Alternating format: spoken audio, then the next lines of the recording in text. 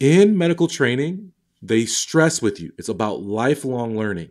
And when they say that, sometimes we don't quite understand what they mean. Oh, lifelong learning. Okay, I'll be learning for forever. And we just hear it and we don't really internalize it and really take time to understand what that means. What it means is that for you guys, at every single step of your medical journey, there is constantly opportunities to learn more. You will never be done learning. You will never be able to learn everything and know everything. And so you must be in learner mode and student mode at all times to flourish, to thrive at all levels.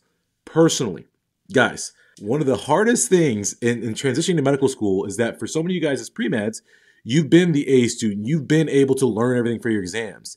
Then you transition to medical school and you recognize, man, medicine is deep. There's a lot of stuff here. I can't possibly learn everything by test date. And so it gets very frustrating for students. They feel very frustrated. Oh my gosh, I'm not getting my, and then they transition to clinics. Oh my gosh, I'm not doing my clinics right. Like we have these early patient experiences, but I don't know what I'm doing. I'm floundering. And they set these bar crazy high for themselves. And instead, what I want you guys to do is recognize that's what it's all about. It's there. You're there literally to learn constantly. They put you in these awkward predicaments so that way you can feel awkward, recognize this is rock bottom. It only gets better from here, and you can learn and you can grow. But if we have this unrealistic expectation for ourselves, if we have this whole thing, oh, I should know everything, know it all, it leads you to feel angry, to feel upset, to feel disheartened, to feel less than.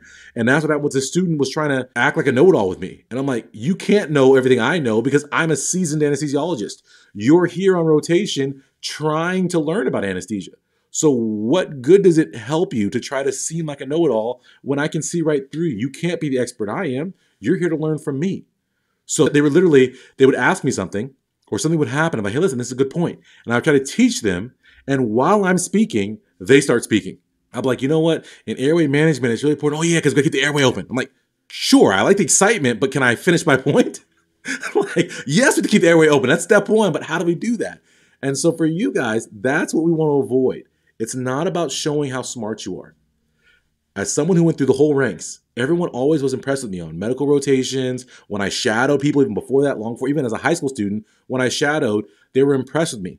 And it had nothing to do with everything I knew. It had everything to do with my eagerness, my willingness to learn and soak up all the good information to make them feel like know-it-alls and make me feel like a learn-it-all.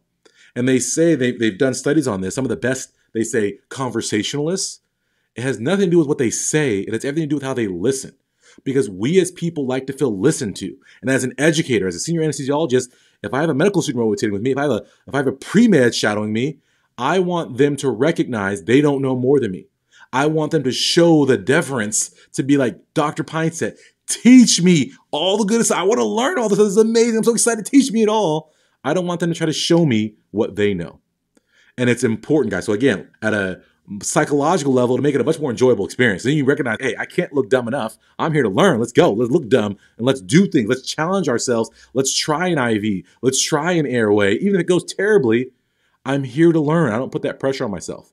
Professionally, you'll do better because you will step out. And so this medical student, for example, I mentioned how they were already trying to interrupt me and seem like a know-it-all.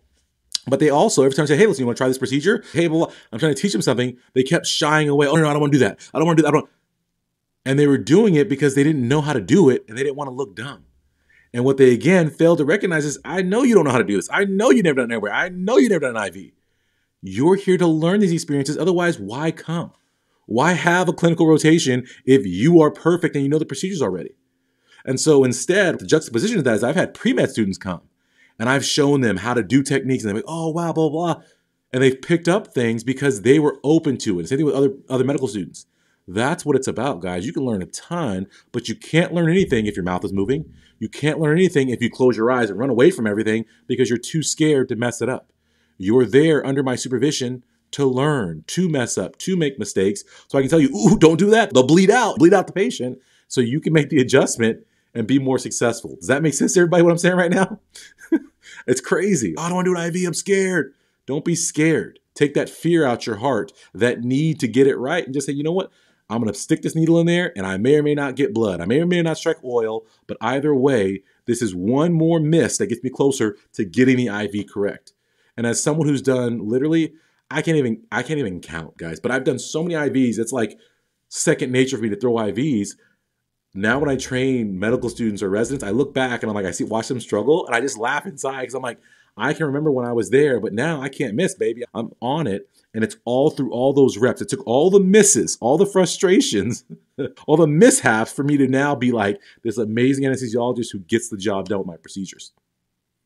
Does everybody understand? So if you want to be a great clinician, you're trying to step up to that. So we can't be the know-it-all. We have to be the learn-it-all. And that's the approach, that's the philosophy we want to have going into clinical experiences, because it makes it amazing for everyone. That's literally the only criteria I have for my evaluations. When I'm evaluating pre-meds, because they're going to ask me for a letter of recommendation, or I'm evaluating medical students because they're going to want a letter of recommendation for their residency, or I'm evaluating residents to see if they promote, I'm always just looking for someone who recognizes and understands that they don't know everything. They know the limits of their knowledge. They're willing to accept the challenge and try things. And they're willing to say, hey, I don't know this, help me more, and ask for assistance when they need it. And if you can do that and you got a good attitude about that whole spectrum of learning, you're going to get an A recommendation from me. But if you've got a funky attitude every time I give you some feedback or some instruction, that's going to be a problem.